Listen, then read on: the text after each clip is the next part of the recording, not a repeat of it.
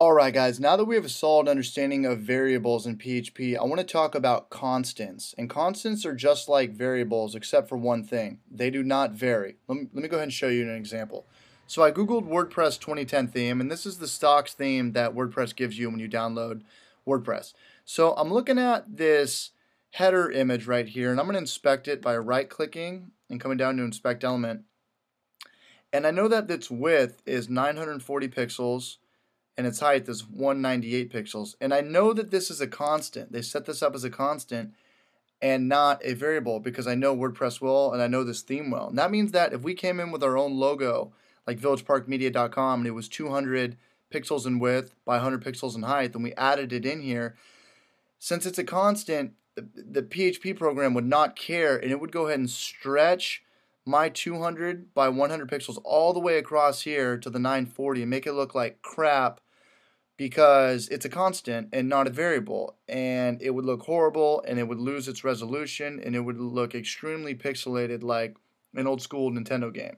So I'm going to go ahead and show you how to do a constant and how to do a variable. So let's go ahead back to our first.php page, and let's create some PHP tags, and let's go ahead and just create a variable called width equals 980. So this is not a constant. This is just a width. This is a variable, and I'm just writing this so I can compare and contrast with the constant that we are going to write right now. So to write a constant, it's define. We'll give it a name of width.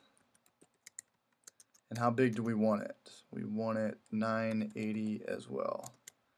And I'm going to close it out. I'm just going to go ahead and type in comments right here. Here's a variable. Here's a constant. And instead of writing constant right here, we write define. I don't know. It's kind of weird in the beginning. I've gotten used to it by now. Again, they're not my rules. I don't have any rules. So just go ahead and write define with 980. So I'm going to echo our width.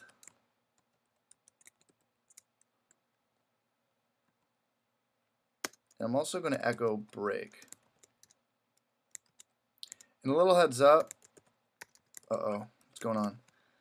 And a little heads up, for the break tags, you need to echo it if you're inside p tags. If you're outside p tags, we don't have to echo break tags.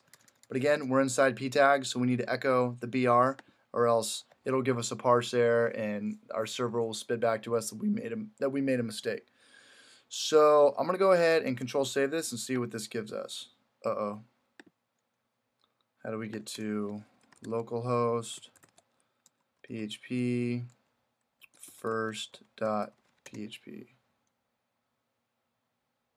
connection was reset. Try again. I don't know what's going on. Problem loading page. Is my XAMPP turned off? Apologize about this. Let me pause this video for a second. I was at www.localhost.com/php/first.php. So I went ahead and saved this. This is what we just created. We created this constant with a width of 980, and we echoed it, and it gave us this 980. That's what we're looking for. Let me reload it. Okay. But see, we can't append this. We can't add anything to this. So say we try to take our constant and add 20 to it.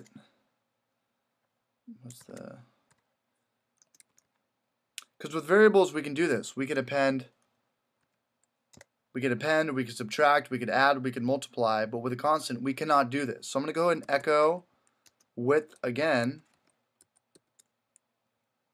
Is that how we spell width? Yeah. We reload it. Parse error. We're not allowed to do it. Unexpected t plus equals yada yada yada on line 15. Line 15 is right here. It's not letting us add 20 pixels to our 980 that we already created because it's a constant and not a variable. Again, it does not vary. But we could go ahead and take this part out. If we want to go back to using a variable, we'll just use our width up here.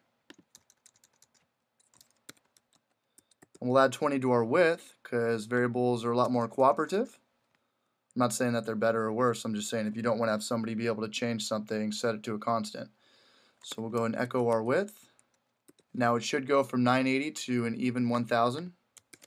Perfect. Okay, so you guys were able to compare and contrast what a variable is as opposed to what a constant is. And if you guys have any questions, let me know, and I'll go ahead and see you guys in the next video.